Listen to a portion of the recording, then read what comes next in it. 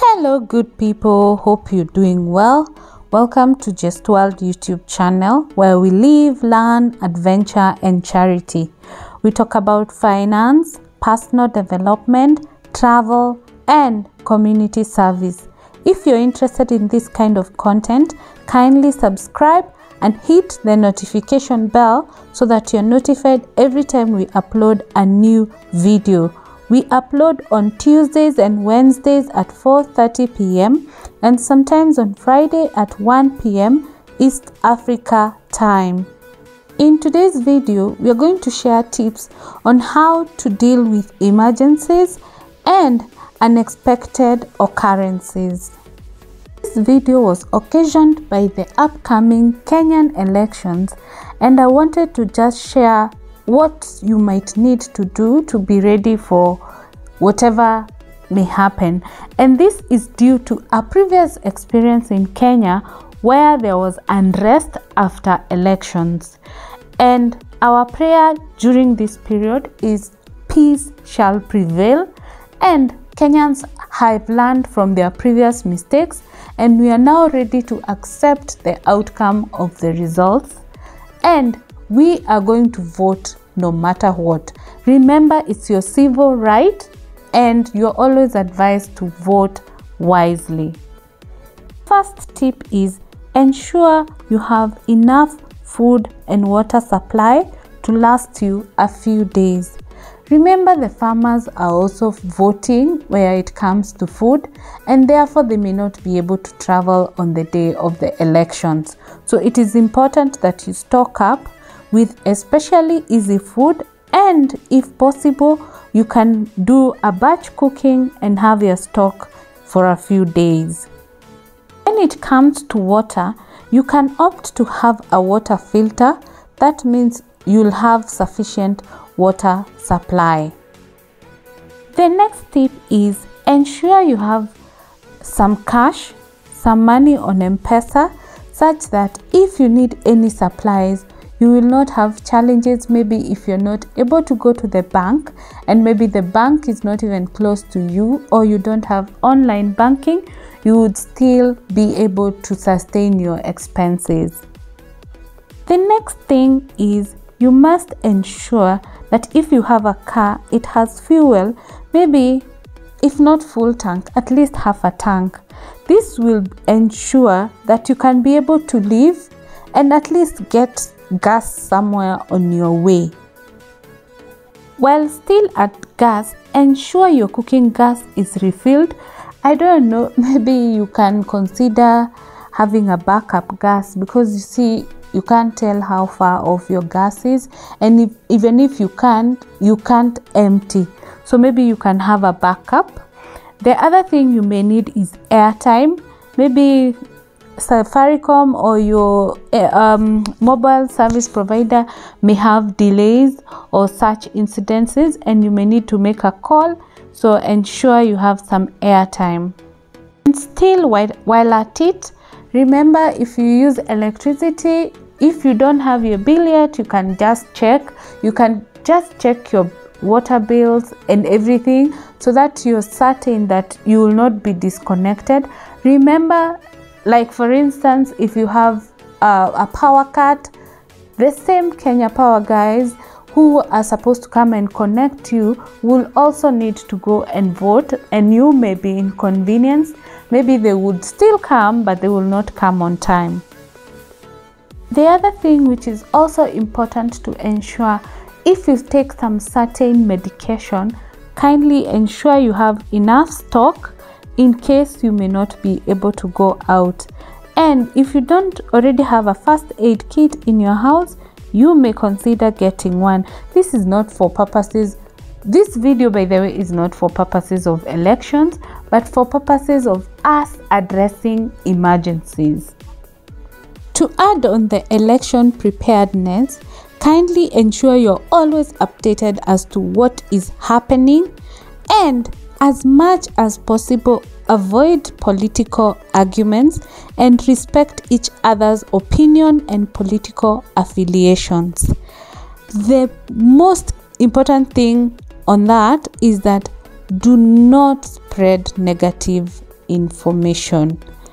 The next tip and the most important is ensure your family is safe at all times, whether from any possible unrest or from any other things that can harm your family. That way you're going to avoid emergencies. However, sometimes they happen, so it is important that you ensure the people in the family have contact details of any emergency contact. And also, like if you have children, ensure they know your telephone numbers and they can be able to reach their parents without even reading a book. It could be time that you train your kids to master your telephone number. At this point, let us highlight a few items that you must have in your emergency kit. First is food and water for at least 3 days. Then you need a flashlight that can be used without electricity. You may need extra batteries. You need a first aid kit. You need a charged phone or a solar charger. And the key important thing is personal items, like the basic needs of even your pets. Don't forget your pets when you're shopping. Before I forget, whether elections or not, it is important to ensure that you have somewhere you list down the emergency numbers, such that even if you're not home, the people at home, if they require something, they can quickly call even without necessarily calling you. Like if there is fire, by the time they call you, it's spreading. So it is important to ensure that someone in the house, they should actually be somewhere very open. And also, when it comes to fire, you can get the basic items for putting off fire, because some small fires maybe you can be able to put off before it spreads. While still on fire, it could be important to have your important documents in a fireproof safe. You do not know what may happen or what may cause a fire, but we all know that it can happen. So it is important to ensure that your documents are very safe. This could also be because that your neighborhood floods. So you can imagine if your house is flooded and your documents get spoiled. These documents are like maybe your passport, your birth certificate, your basic important documents, your titles, your lease, your will, your rental agreements, and all that. Maybe at this point I should ask, have you put measures to be able to quickly address emergencies? And what measures have you put, whether you're at home or at work? And if it is your house, if you're not home, the people in the house, what can they do? Have you even guided them as to what they can do in case of an emergency? Comment down below. The other tip is consider your unique needs.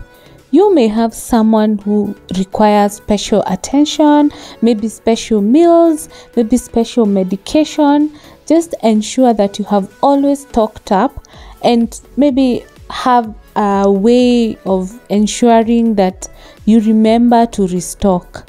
For instance, in this period, it is important to just check that you have enough stock for a few days.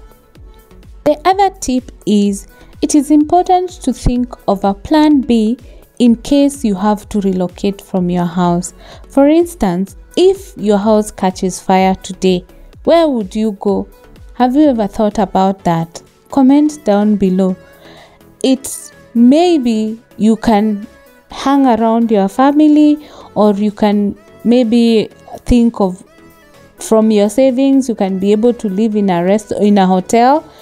Because sometimes maybe your family is far, maybe your friends are not in a position to accommodate you.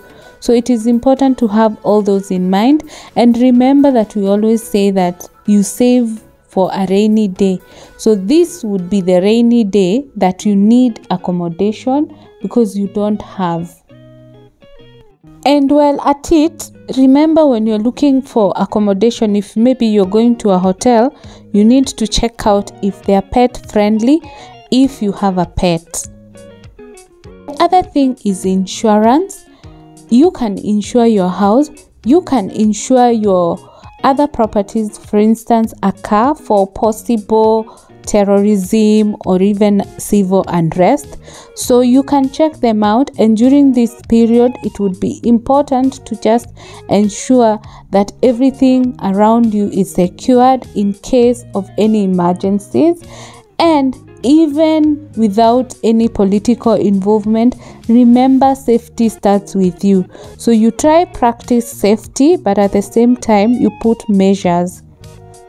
I know sometimes it's painful to pay insurance, maybe after a whole year then you don't have any claim, you feel like you're just paying all the time and you don't have any claims. And like in our Kenyan system, there is no compensation for not having annual or regular claims. I hear in some other countries you can be able to get maybe a reduction on your next premium. Maybe in the future we will get there also as Kenyans. Remember, above all, your safety is number one, and you cannot help someone else to safety before you help yourself. Thank you so much for watching this video. If you're new, kindly subscribe. If you're a returning subscriber, thank you so much for watching this video. For my Premier Gang, may God bless you. For me, you are the real deal. Let's continue supporting each other on this journey, and let's grow to the next level. See you on our next one. Bye.